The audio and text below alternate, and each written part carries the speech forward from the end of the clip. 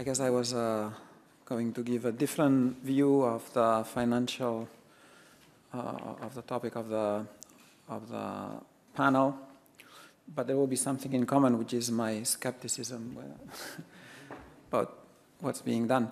So let me take a different view, perhaps, from the rest of the panelists.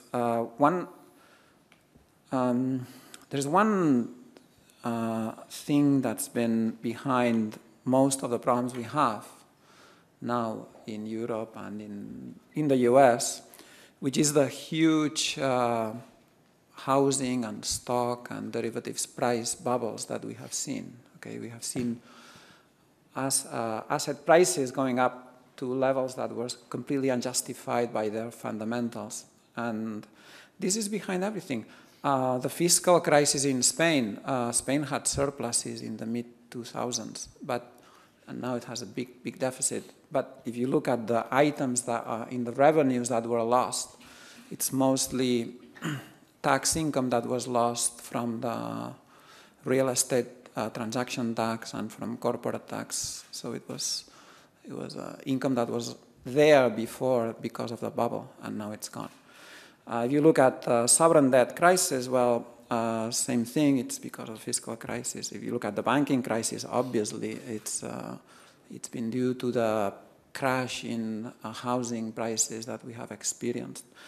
If you look at unemployment, it's probably due to the fact that there was a lot of people working. There was probably twice the amount of people employed in the construction sector in the 5 or 6 years ago here. And a lot of people came from other countries to work in that sector, and now there is no work. So a lot of problems come from that, from houses. In Spain, it was houses that were overvalued.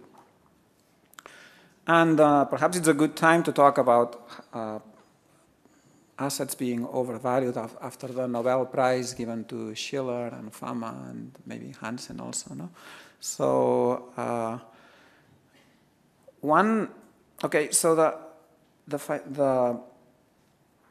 the proposals that are on the table about regulating banks, you could think of them as a way of dealing with these bubbles, because what was the problem? The problem was there was some savings originating in some household, let's say in Hamburg, and this family put their savings in a branch of Commerzbank in Frankfurt. Then Commerzbank gave a CDO to maybe La Caixa, I don't know. Not a CDO. Huh? Not a CDO, well, cédula hipotecaria, pretty similar. Okay. And then, in the end, the savings bank, whoever it was giving it to someone financing 110% of their house in an overvalued flat somewhere, let's say, in Terrassa, where I'm from. No? So there's been 4 actors kind of making a mistake, right? Right? There's 2 banks, 2 persons.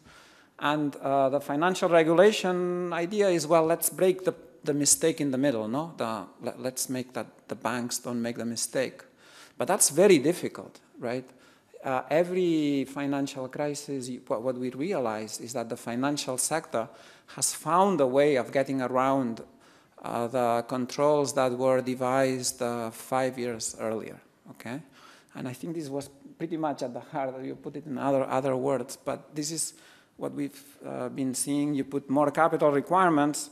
There are 2 problems. One is that they may be effective and that they might then cut investment in good projects.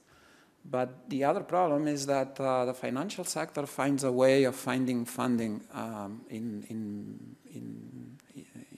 one way or another. So controlling this middle step is very difficult.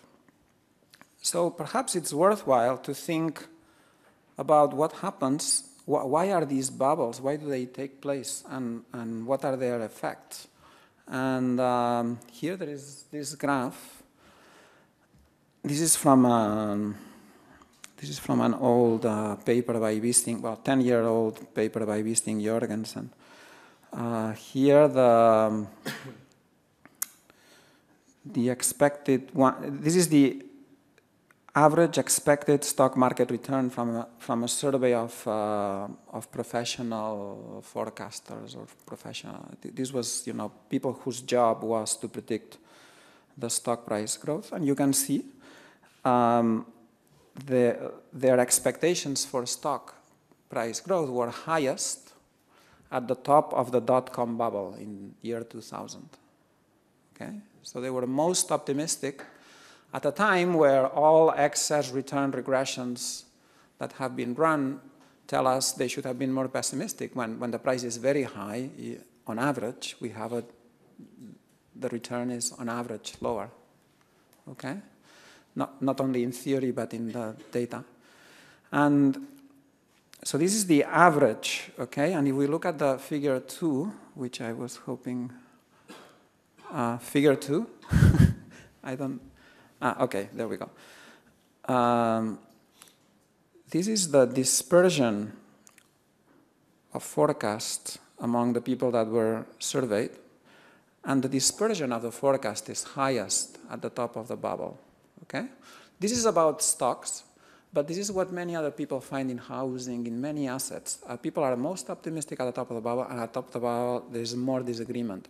Now, if you translate this, okay, so perhaps you can see where I'm going. I'm going to sell some of the work I'm doing, which is, if you want to think about it, taking some stuff from FAMA, where agents maximize their utility, and they do as well as possible for them and their families, but where agents don't perfectly understand what goes on in the world.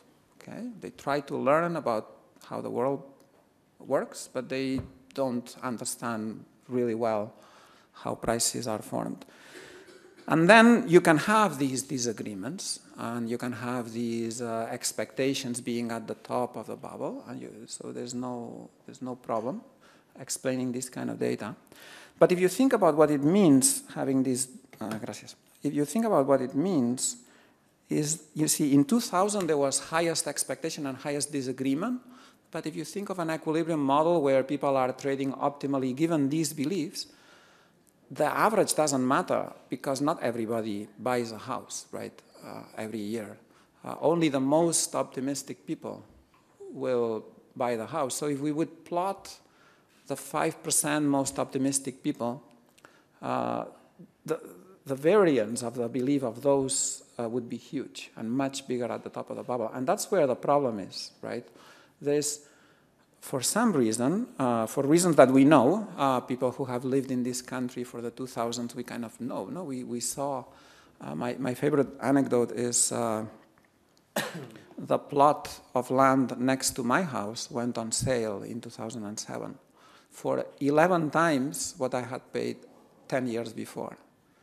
And I went to the state agent and I asked them, she said the price was 11 times.